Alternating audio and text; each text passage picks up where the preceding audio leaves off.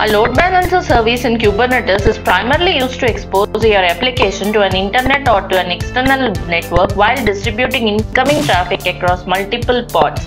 Some of the use cases are like for public-facing web applications, highly available services, e-commerce websites, and so on.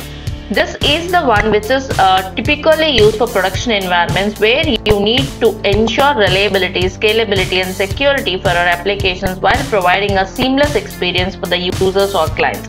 They are often integrated with cloud provider load balancers to take advantage of advanced features and scalabilities offered by these services.